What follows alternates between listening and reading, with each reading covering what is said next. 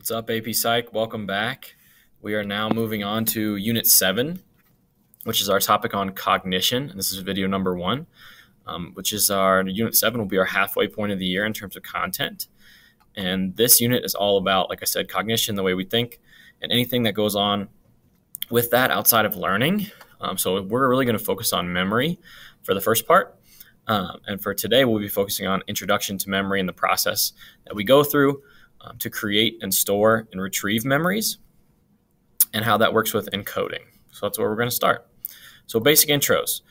Memory. Memory is the basis of knowing your friends, your neighbors, the English language, the national anthem, and yourself, right? It's the basis for us as human beings. If there was no memory, everyone would be a stranger to you.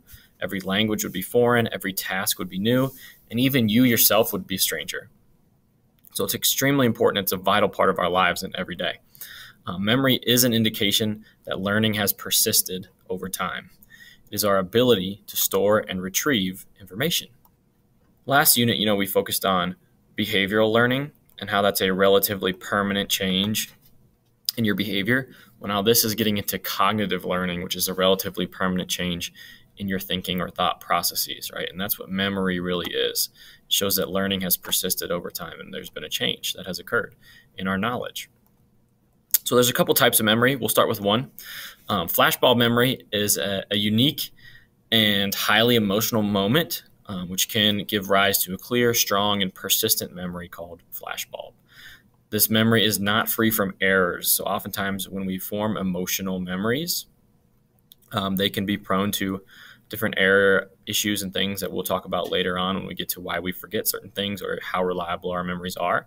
But one of the big flashbulb moments in my generation was the 9/11 attacks, right? Everyone kind of remembers like a snapshot in time where they were. Like I was in 5th grade at the time, sitting in 5th grade class when the teacher told us what was going on. Everyone kind of remembers that, and that's your flashbulb. Like you take a snapshot and all the details seem very clear because it's such a strong emotional memory. There are various different stages of memory in order for us to process these. And in order to do this, I want you to kind of relate it to like a computer, right? So you can think of our brain as the computer system or the hard drive. And when we're encoding or taking in information, that's like the keyboard typing in to the computer, right? You're adding information, you're taking it in, you're encoding it. And there it's stored. And you can store it on a flash drive or on the computer hard drive or something like that. So we take in information, then we need to store it. And when it comes time to access that information, we retrieve it, we pull it up on the monitor, right? So those are the 3 stages of memory. We encode, we store, and we retrieve. We will also talk about why we forget certain things as well. So a theory of information processing and of memory creation and storage was from Atkinson and Schriffen. They created this 3-stage model of memory, and they said our memory includes a sensory memory, a short-term memory, and a long-term memory. We have these 3 places that memories can stop along the way to making it to long-term, and there's processes and things that need to occur to get them from sensory memory to long-term memory. And we'll talk about each one individually and how they work together. First up is sensory memory. It's the initial momentary storage of information. It can last an instant, maybe a second or 2. Okay, so this is when we use our senses to take in information. It allows us to take in all this info and decide if it's important enough for us to use or to pay attention to. If it's not passed on from sensory to short term, it's lost, right? And we call that decay or displacement. These memories are displaced very quickly because we're always determining what's important. Do I even need to remember that? No? Okay, on to the next thing. So you can think of sensory memory like a snapshot, but a snapshot that is constantly replaced with new snapshots unless it's paid attention to and transferred to short-term memory. Right? We are always being bombarded with new sensations and things like that, and our brain has to determine what's important to remember and what's not. And that's what the job of sensory memory is. As we move along the process from sensory, if it's deemed important, it can be transferred into our short-term memory. So this holds meaningful info for a short period of time, usually less than 30 seconds, although you could potentially stretch it up to 1 minute. It has a limited capacity of 7 plus or minus 2 items. We'll do some activities in class to demonstrate this. I know we've talked about it before, but so your short-term memory generally has a capacity of 5 to 9 things at a time. That's all it can hold. You can store more information if it is chunked or grouped together. So here's an example. I'll give you 10 seconds to try to memorize all these letters, right? Pause it, try it, right? You're probably going to struggle, right? However, what if I chunk it like this for you? Right?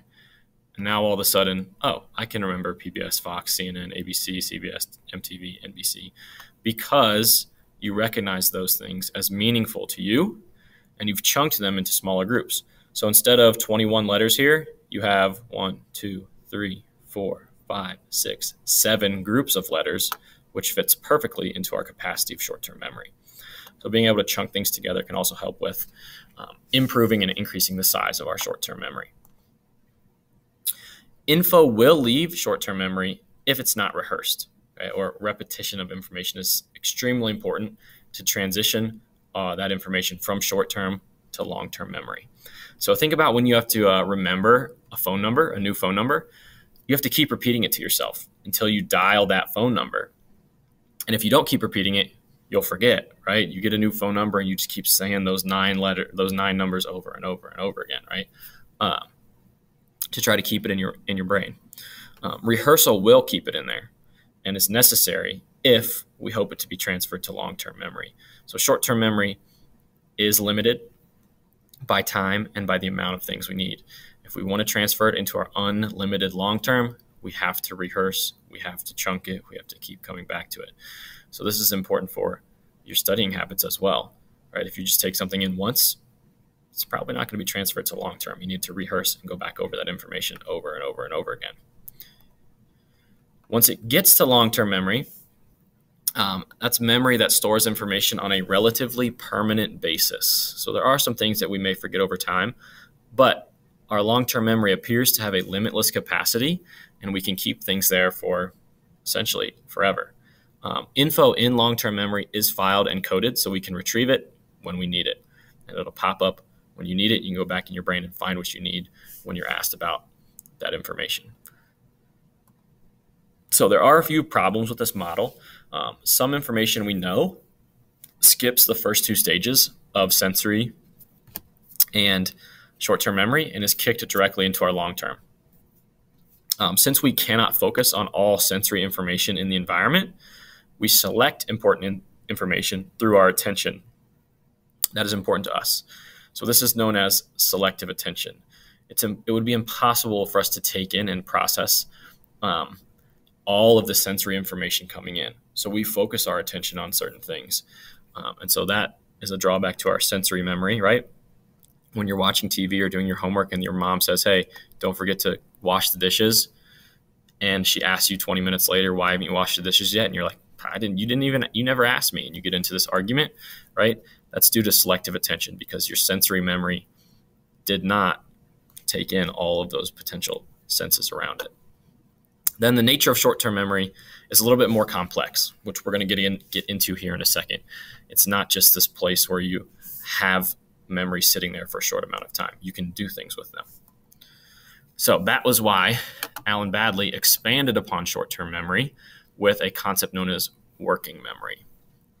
And he proposes that working memory acts as an active workspace in which information is retrieved and manipulated and maintained through rehearsal. Instead of a simpler short-term memory that we described earlier, we have this capacity known as working memory. It's like our central executive. It can contain auditory and visual processing to allow us to make decisions and reason through certain things. And it can allow us to briefly maintain information in an active state so we can do something with that information. So it's not just this short-term memory that we need to rehearse and rehearse and rehearse to get it to our long-term. We can hold information in our short-term / working memory for 30 seconds to a minute so that we can do calculations, we can make decisions, we can do these things, and then we can let it go. So that's the idea of your working memory. It allows you to work with information and things you need to remember for a short amount of time so that you can get the things done in a day that you need to do. If/when the info is not used, then it's lost. So now we come to encoding and how we get information into our brains, how we actually encode things and how we remember it, right? So those are some memory theories we just had there. How do we get that memory to stick? How does it get in? So some information, like your route to school, is going to be automatically processed, right? You're going to pick up on that, and you're not really going to try. It's just going to happen. That's known as automatic processing. However, some novel information, like a new cell phone number or a friend's new name or someone that you're meeting, requires some attention and effort, and that we call effortful processing. So we're going to talk about those two types of processing to figure out how we encode information. Automatic processing, it's an enormous amount of information is processed effortlessly, right? We don't even have to think about it. So some examples, we automatically process space. We notice the spacing or placement of objects in our worlds. For example, while you're reading a textbook, you automatically encode the place of a picture on the page. You know where it is. You don't have to think about it. You know how far away things are from you, right? You're automatically encoding the space around you. Time. We unintentionally note when the events take place in our day. If I asked you, hey, when did you eat lunch? Or, when did you get up for school, right? You just have these things that you remember, right? You say, oh, I ate lunch around noon, about midday. I got up for school about 6 o'clock. You just automatically kind of encode these things because they're part of your day, and it always happens. Automatic process through it. And you can also automatically process frequency. You effortlessly keep track of how often things happen to you or how often you do things, right? One great example would be when you're at home on a Friday night or something and you're eating pizza and all of a sudden you finish like, oh, I'm kind of full. That was 6 pieces. You're thinking, wow, I didn't like keep track of those pieces. I just kind of knew. I was automatically processing that information, that frequency of that event. So it's difficult to turn this off because we don't notice the fact that we are doing these things. They just happen automatically and they encode into our brain that way. On the other hand, you have effortful processing. This is novel information can only be committed to memory through effort, like learning a concept from a text, right? Or writing down your notes right now, right? Or in school when you're trying to learn a new concept, you have to effortlessly try to get it into your brain, right? Such processing can lead to durable and accessible memories. This is the perfect example of practice makes perfect, right? It rings very true when it comes to memory. The more rehearsal you do, the more practice you do, the more meaningful that you make information, the more effort you put into learning it, the more successful you will be in keeping it in your memory. So that's important when you think about class and school, right? The more effort you put into things, the more likely you are to remember it. And that's a perfect example of something we talked about in the past of growth mindset as well. So some memory effects that will impact how we encode. There's something called the next in line effect. When your recall is better for what other people say, but poor for a person just before you in line. So what does that mean? Think about back to like 2nd or 3rd grade, right? Or even in high school if this happens. Think about when you have to read aloud in class. You're worried about what you have to read and aren't paying attention to what the person before you said. So the person 5 people ahead, you might remember what they read, follow along, but as it gets closer and closer to you, you're like, you're kind of panicking. You're like, I need to practice mine. I'm not going to listen to anything anyone else says because I want to be prepared for me. That's the next in line effect. So we fail to encode the things that come right before us and what we need to do. There's also the spacing effect. We retain information better when our rehearsal is distributed over time. We've talked about this a lot for our studying in school. Studies have shown that if you study a bit each night, you will remember information better than if you cram the night before a test. We've called that distributed practice or chunking, right? You put it across an entire week instead of the night before. It's much more likely to stay in your long-term memory. If you cram, it's going to be in that short-term, long-term area, and then it's going to disappear after the test because you haven't given it any meaning. You haven't done enough rehearsal. So distributed practice and spacing effect is greatly beneficial for our studying. And then we have something called serial position effect. When your recall is better for first and last items. but poor for middle items on a list.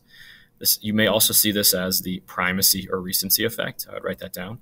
So if I were to ask you to list the 44 presidents of the United States, many of you would probably do well with the first 2 or 3 presidents and the most recent 2 or 3 presidents, but you'd struggle with some of those random names in between, like Millard Fillmore and people like that. James K. Polk, like you might not even remember learning about them, right?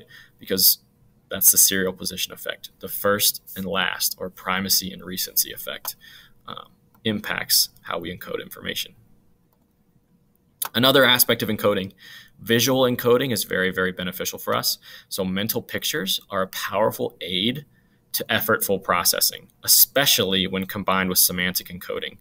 So semantic is just the meaning and the actual information behind terms and things you're trying to learn. When you combine that with visual encoding or mental pictures, it will help things stay in your long-term memory and be much more meaningful to you.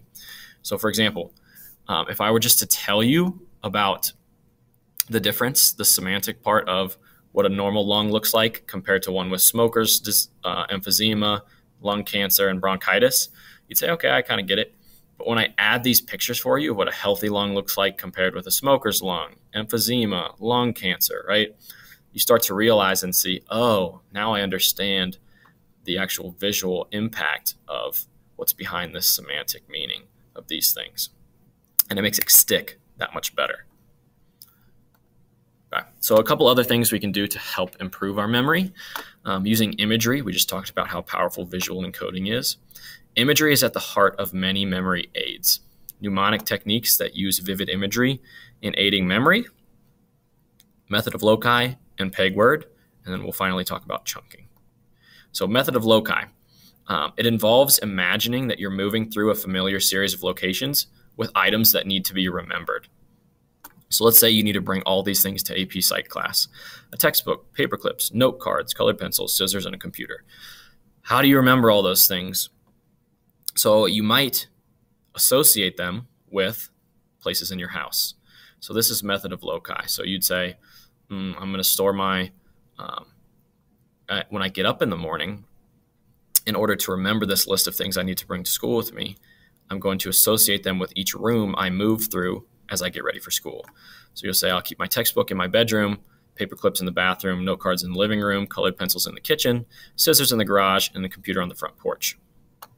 So when you wake up in the bedroom and you're thinking, all right, let me travel through my house here to remember all these things. And you can visualize it. You can say, I'm in the bedroom, I need my textbook. Go to the bathroom to brush your teeth, got to get my paper clips.